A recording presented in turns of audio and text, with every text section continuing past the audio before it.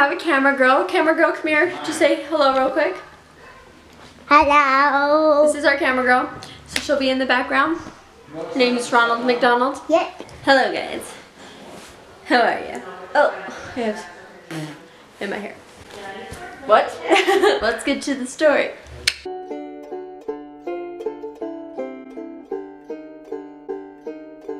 So I told a story kind of similar to this before, and it was called I peed my pants in public, something like that.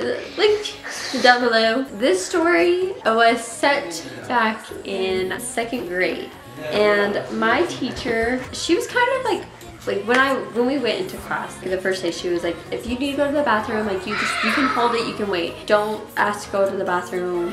Basically, it was just like very strict about us leaving the classroom. Like we weren't allowed to go get drinks if we wanted.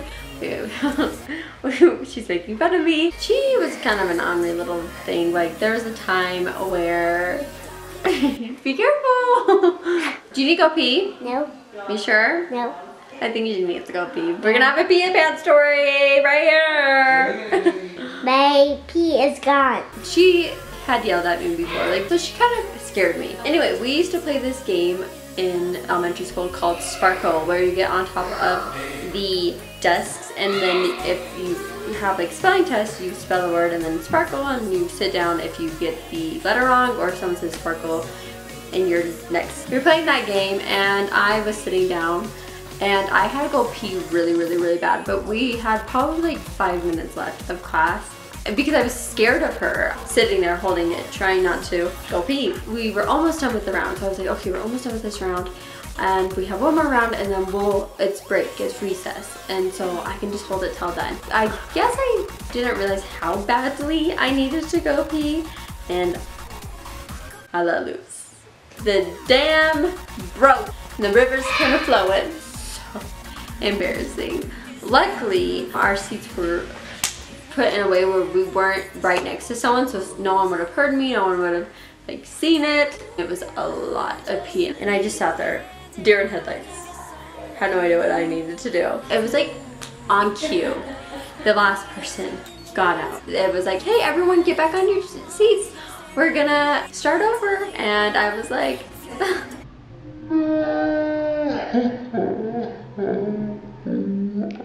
you won a prize. So I was like so badly wanting to play and win because I wanted a prize, but I didn't want to sit up because I was like, I know if I sit up, I'm just gonna be dripping wet. So no. I think she came up to me and said something, and I was like, I peed my pants. Night and day change in her face from like, girl, to, oh my gosh, girl. She definitely felt really bad. So everyone gets back up, they go through the thing, and then everyone was like kind of looking at me, and I think they kind of like, something's wrong, you know, when someone doesn't participate, everyone's gonna watch them. So everyone got up, went to recess, and she came up to me, she's like, well, what happened? And I said, you told us that we're not supposed to ask if we can go to the bathroom, just like to hold it.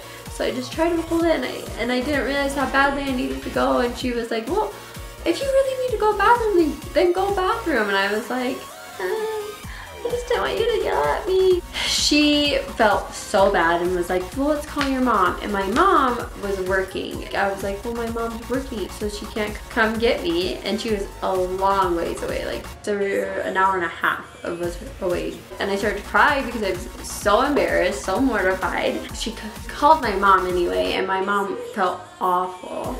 And we ended up calling a family friend of ours, and she came to the house and picked me up. Luckily, the classroom that I was in had a door outside, so I didn't even have to go through the hall or anything. I could just go straight outside and go into the car and not have to walk a far distance.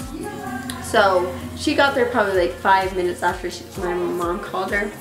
It was like so sweet, and I went and sat in her chair, and I was sopping wet. She took me home, and I don't even remember if I went back to school that day. I don't think I did. I got off her car seat, and there was like a ring of my butt, like a butt print of pee.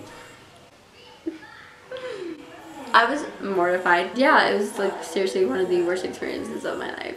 Teachers, if you're a teacher, don't like scare the kids into asking if they can go pee. That was awful. I just knew if I asked, she was gonna get mad at me. That was my experience of peeing my pants again, and I think That's the only other time that I peed my pants. So, watch my other story. That one's a little bit more intense, and that one's a little bit more funny. Let me know if you've ever done that, if you've experienced that, or if you've had a teacher that was like that. I really appreciate it. So thank you so much for watching, and if you want, like, share, or subscribe, whatever you want to do. It's up to you. Bye guys. But I don't know if I slightly am, and I'm just like in denial. Hey guys, here's a look into the story. And you want to be in the story on the bus? I was trying to think out, and I was trying. When I was a frog, I was a frog. You were a frog? Yes. I was a frog forever. And I was a pet. Then I